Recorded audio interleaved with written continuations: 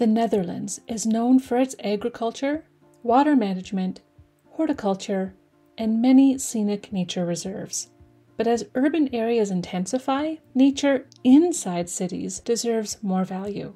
And while rising sea levels and global warming dominate the climate change discussion, biodiversity is often overlooked. Dagmar Keim, project manager for the joint Amsterdam and Almere Pavilion, explains how this Floriade display can bring humans and non-humans together in harmony. The theme here is the voice of urban nature. The voice of urban nature was introduced because the theme of the Floriade is greening the city. And we are City of Amsterdam and the City of Almere. We want to green our city. It's about biodiversity. In the landscapes around the cities, we have such an intense agriculture that the biodiversity in this area is decreasing.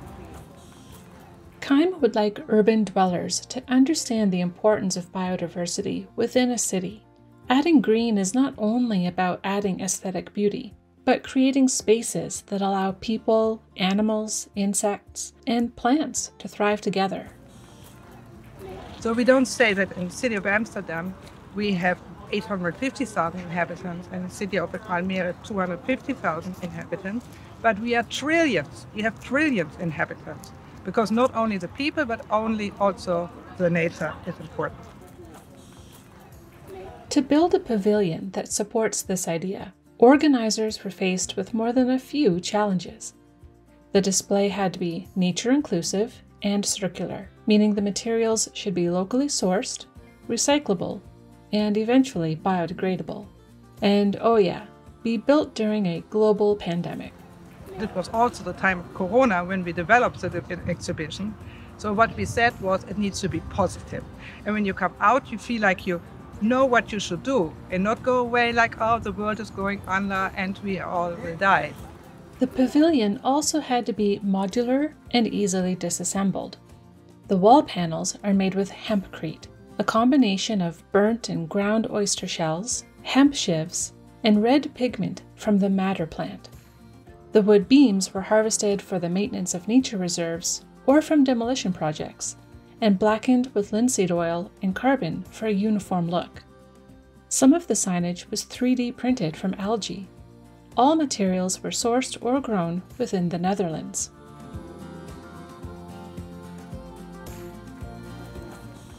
Now we're inside the garden of the Voice of Urban Nature. The garden was done by Joost Emmerich, which is a landscape designer, and onkruideniers. And onkruidenier means no weeds. It's a philosophy that embraces wild plants instead of removing them for the sake of aesthetics. All plants can be a valuable part of the landscape. They made 6 different gardens with different themes. Over there you have the garden of circularity of death and living, in which we show that one plant dies and another animal comes, or another plant comes. There's always a circle of life. So this garden is an expression of the circle of life. This is the garden in which we have, you cannot see it really anymore, but we have like tiles and different concrete elements. This is a garden where the plants come to pioneers plants. The first plants that arrive in the city when we leave it, when we don't use the city, and which we usually say this is wheat. But here we said, okay, also from the wheat you can make a very nice garden. A third garden is all about building materials, useful for people and animals. The idea is that nature is always using the landscape in its own way. Now is a moment that actually the animals are coming and taking the seeds out. And also the nature is going through this whole circle of the flowering and then drying and dying, and then the seeds fall down. So that's why we leave it here. And in June, this was a very nice green garden. And right now, there's a lot of discussion about it, whether this is still beautiful or not.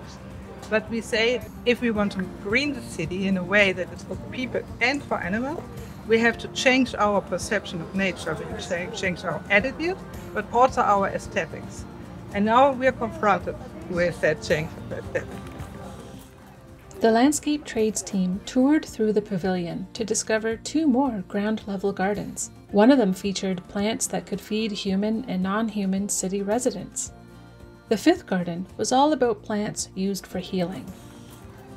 So up there we have the sixth garden, and that was a bigger discussion because we made a garden there that cost only money, but nobody can see it.